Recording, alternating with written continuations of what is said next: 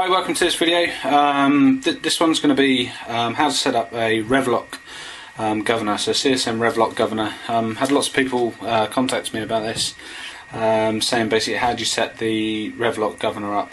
And so I'm just going to do this video to see if I can shed some light and make it a little bit easier. Okay, the first stage I want to talk about is basically the magnet and sensor installation on the aircraft, on the helicopter. Basically, that's obviously the sensor you get with a Revlock, just the end bit of the wire here. You got a bracket here which allows you to mount it to the engine, and you get a magnet with it as well, which is shown at the end of the screwdriver here. The sensor is particular to how the magnet has got to pass over in what orientation it's got to happen. So I'm just going to demonstrate how it should pass over. If you look at the magnet, if you look at the sensor here, you can see it's like shaped like a D, flat bit on the bottom, and obviously the D shape. Okay, and the magnet should always run over it in that direction. Okay, so it runs over it in that direction for it to read. If it runs over it in that direction, it won't read. So say for instance, if you put it into a T-Rex 600 or T-Rex 700 using the mounting bracket supplied, I believe, you'll find that the magnet will end up running over in that direction. That's why sometimes it simply just won't read. I know CSM do like a 90-degree wedge block, which you can put just under here, which actually rotates this by 90 degrees and puts it in the correct orientation for the magnet to run over in that direction. Okay, the next thing I want to talk about is throttle geometry. After you've built your model helicopter, one of the things to do is obviously set up your throttle geometry here. The manual for the models normally give you a length that this should be, okay, but because you can have lots of varying different types of engine, YS, OS, Thunder Tiger, or whatever engine you have, the position of this output body arm here in the carb can be different. Sometimes it can be here, it can be backwards, maybe up or down. So bearing that in mind, this linkage here is never going to be the same for all engines. So the way I work it out is very simply, if you measure from the output screw of the throttle servo there to the output of the carb barrel arm there, and make this length that identical to the same as this measurement you've just taken, then what happens here is then at mid throttle stick you should have everything at 90 degrees, or you'll have a 90, so if I'd say that would probably be about my mid throttle stick there, which would mean that would be a 90 degrees and that would be a 90 degrees. So what this then creates is almost like a trapezium effect, and as you move the throttle low and high, you get a linear movement both ways, rather than if these aren't at 90 degrees at mid-stick, it'll be non-linear. Engine response could suffer for it, and also governor response can suffer from it too. Okay, the next thing I want to touch over is gear ratios. The Revlock, the CSM Revlock Governor, manages engine RPM, and because it's taking a direct reading from the magnet which is attached to the fan on the engine, it's obviously measuring engine RPM. But as good old helicopter pilots here, what we want to know is what the head RPM is going to be. For instance, on a 90 size machine like this, I'd want it to be between 19 and 1950, say for instance. So what we need to do is work out our gear ratio, and the way we work out our gear ratio is we take our main gear and then our pinion gear here, which is just off the clutch bell, okay, and we take our main gear, divide it by our pinion gear, and then we get our gear ratio. On this particular model it's 8.27 to 1. So therefore what we can do now is say if I want a head speed of 1950, we take 1950, we times it by 8.27 to 1, and we'll get approximately 16,126. Well, exactly actually. So now what we can do is if we programmed our governor with 16,126, I know that I'll end up with 1950 on the head. Okay, one last thing I want to talk about before we enter the setup of the Revlock is basically the mounting of the sensor. CSM supply this bracket here, Okay, and basically what you do then is you mount the sensor on the bracket at the top and heat shrink it down with a heat shrink that's supplied. And then in here you can see you install the magnet into the fan. This is on a Raptor 90, so the fan has pre-moulded holes for these magnets to go into. Lots of models have also got this. Okay, now to the business end. We're going to start the setup of this Revlock. This one's a Revlock 30. This has got an inbuilt control for collective management as well, but I'm not going to go into that into this particular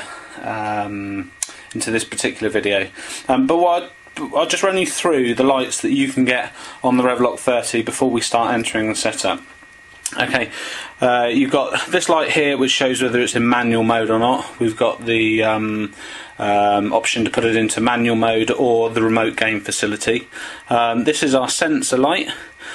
These are our 4 engine speed lights. There's a light here which is our armed light to show you when the governor is armed and in control, and then we have 2 modes. We have A mode and B mode. Basically these are our different head speed modes, or different modes that we can program for head speeds. And here is a gain adjustment. If we're in manual mode, it's our speed adjustment, but if we use remote gain, which most people will do, this becomes if we use remote controlling of the engine speed, this becomes our gain adjustment. These 4 lights here are basically where we're going to see our engine speeds as well, and how we can set up our engine speeds. Now, I don't know if you can see this actually in the video. You should be able to. There's basically some writing underneath the lights and writing on top of the lights. Underneath the lights, on this light here, it's 17K it says, 14K, 11K and 8K. This is obviously thousands of RPM. And then on the top we've got 2K, 1K, 500 and 250. Now what we're going to do basically is set up the engine RPM using these lights. If we do it down at the low stick, we set up the bottom range. If we do it at the high stick, we set up the top range. As we go further through the video, this will make a little bit more sense. So, as with everything with the model helicopter, when you first get the Revlock and turn it on, you'll get these lights here will be cycling and they'll just be flicking across. This one I've already used. This is not going to happen on this one because it's already had programming set. But what I'm going to do with it is I'm going to go back through the initial setup of it. On the initial setup, it asks you 3 questions. It needs to know where your tick over stick position is, it needs to know where your high-end stick position is, and it needs to know whether you're using a digital servo or an analog servo. I'll very quickly explain how this happens. Okay, so if you hold the set button down, like so, and turn it on, you get the flasher lights, then all the lights come on, and if you release it, you get the first light here. This is the first question to be asked. Okay, and what it's asking you here is to set up your engine idle stick position. I've flown this model, so I know that at the moment my stick position, if I put it down there, is engine idle stick position. So I'm just going to tell it. So I told it that. Next one, it brings 2 lights up and it wants to know your full stick position. So I put my stick to full and I'll tell it. Okay, and the next question it's going to ask you is digital servo support. If I leave my stick up, it means it's on digital servo. If I leave it down, it's on analog servo. I'm running a line 610 at the moment, so it's a digital servo, so I'll tell it the question. Okay, what happened there is then after I answered that question then, the throttle position went back to idle to say that it's recognised my initial programming setup, and basically now it's to turn it off, and that's the initial setup done. Okay, so after we've done our initial position setup, we turn the radio off and back on again. You'll notice here actually the sensor light is flashing. What the Revlock's asking there to see is it's asking to see the sensor, so it's basically doing a sensor check. So if I put my starter in there and spun that, I think it's 5 times, hopefully it would read the sensor and the magnet, then this will basically go into the actual Revlock settings. If this continues to flash whilst you're spinning the engine over and that doesn't stop flashing, it means that you've either got your sensor adjustment is incorrect, so that needs to be sorted before you go any further. I'm not going to put my starter in here at the moment. I'm going to cheat and press the set button, and we go basically straight into the the Revlock itself. The first thing to do is to set your low end up. I'm trying to explain this the best I can. Okay, the low end is the lower figures on the scale down here. So you've got a top end and a low end. So all idle and like full stick is probably the best way of explaining it. So with my idle stick down here, down at idle, I haven't got the arm light on. Okay, so I'm less than 25%. Okay, so my first range I'm going to set up is my low end. And what this is going to do is, we're now going to set up an engine idle RPM, an engine governor speed RPM in mode A. So you see we're in mode A. So the first thing I want to do is that I want to set up a 1950 head speed because we've got the 8.27 to 1 ratio. If you times the two together, we get 16,100. So 16,100 engine RPM equates to 1950 on the head. Okay, so this is what we want to put in. So if I press, so we're in mode A, stick is low. If I press set, I get 8,000, 11,000, 14,000. Okay, because I'm reading it off the bottom scale. Okay, so we need to remember that in mode A so far I've got 14,000 set up.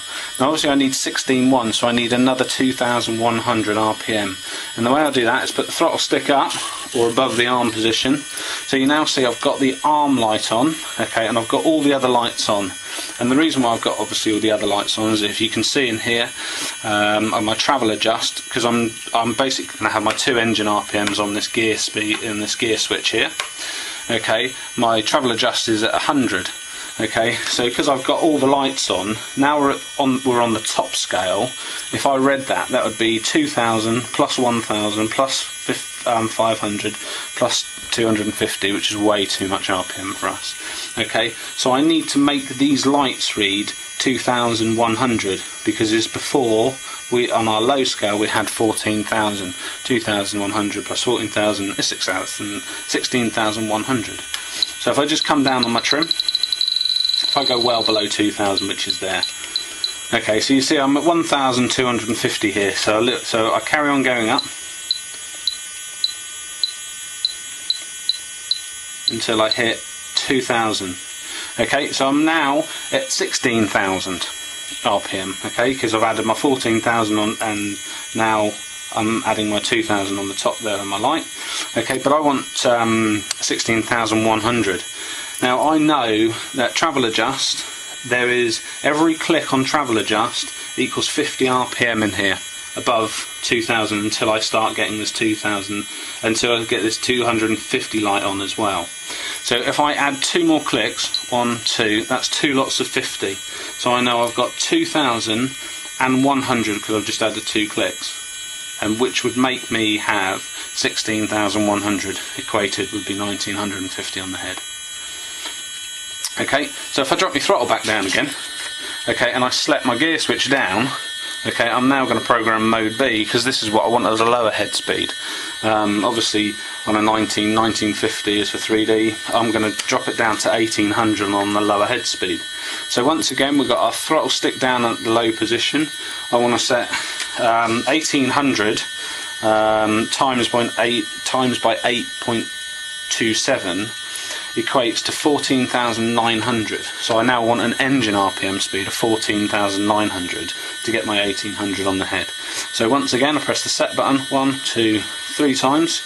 So I've got 14,000 on here on the lower scale because my throttle stick is down. I put the throttle stick up, arm light comes on. I'm now on the top scale, so I want to bring my remote facility and the transmitter all the way down. So what do I need? 14. So I need 900. So it's gonna. So that's 1,000. So we need to be below 1,000. So if we go to there, I've got the 500 and the 250 on. Okay, which is 750. Okay, now I need 900 out of that. Okay, so it's 750, 800, 850, 900. So now I know that at low stick I've got 14,000, and high stick I've got 900. So therefore I've got 14,900, which is going to equate to 1800 100 on the head. Hope that makes sense with the high and the low stick facility of how you can get engine RPM on here. Okay, this little section is about tips. Obviously, I'm just setting this up particularly with the DX7. If I set it up, I've got a DSX12 as well. If I set it up with the DSX12 or a DSX9 for that instance, you get a governor menu, and your governor menu will be linked to your idle up switch. So sometimes what you'll get, like if I put this into idle up here, because we've got a V throttle curve, I can if I drop my throttle stick right down, you'll see it's still armed, and the reason being is because it's on V throttle, it's above 25%, so I can only ever see the high value lighting. Okay, and if I want to see what my low value is, I could either go into the radio, bring the throttle curve all the way down, and that's just, to be quite honest, that's just a bit of a mess around. So the cheat of doing it is by pressing the set button, and I think for 3 seconds it tells you the low value. So if I press it, its arms lights off and it tells you the low value and then goes back to the high value. So that's a tip how to find your low end out if you're setting up in a governor mix, for instance. I've told you the other tip. Basically when you turn it on, you get the flashing light here, and you should be able to put the starter coupling in and wind it over a couple of times to the magnet to see. The way you get over that is just pressing the set button once, and you just go straight into the governor itself. And the other last tip I want to talk about is sometimes you may get an engine RPM hunting, and you can, if you're using the remote facility here, which I am, so I can program my head speed to a remote facility. As I said at the start, this adjustment pot here becomes the gain adjustment. So if you've got a hunting of RPM, you could try turning the gain up, and sometimes that will get rid of it. Obviously, if you've got any other problems on the helicopter, it won't mask it. You know, the Revlock will tell you you've got a problem. Well, I hope you found that fairly useful and not too complicated. It's actually one of the easiest governors I've found to set up. The other thing is with this governor is I never ever use attack for my head speed, because this is showing engine RPM speed. It's just a gear ratio to the head, so I never need attack to tacho my helicopter. I can always just read it off the Revlock. This is why I find them so good. The other thing I'd say about this one, this is the Revlock 30. It's got collective gain. So basically, because I'm running a single servo system here, basically very straightforward. What that does, it will pull off collective pitch if you bog the engine down. But that's something else we can look at a little bit later on. Okay, hope you enjoyed it.